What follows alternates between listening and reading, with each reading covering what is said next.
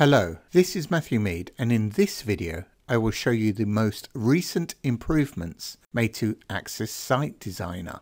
Maps are an integral part of Axis Site Designer, and we are continually adding new functionality and improving features related to them. You can now select multiple devices in the map view.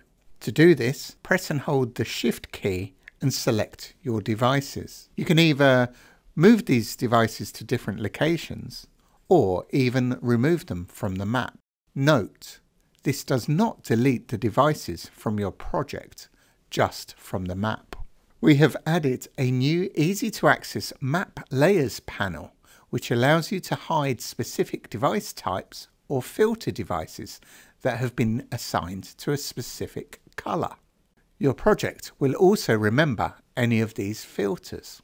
When there are many devices placed on the map, this can really help you. The filters can now be easily removed as they are now displayed at the top of the page. A new feature added to maps is that you can now change how the content is displayed. You can toggle off the satellite view as well as simplify the view even further, which shows just the outline of the camera views. Another new feature is that you can easily rotate a device by 90 degrees. Do this by holding Shift and using the right and left arrow keys on your keyboard. This can be really useful when copying devices to different locations. Note that these shortcuts are included in the shortcut panel, which shows all of the other shortcuts that are available. Finally, we have added a project storage time, which allows you to easily specify the retention time for your project.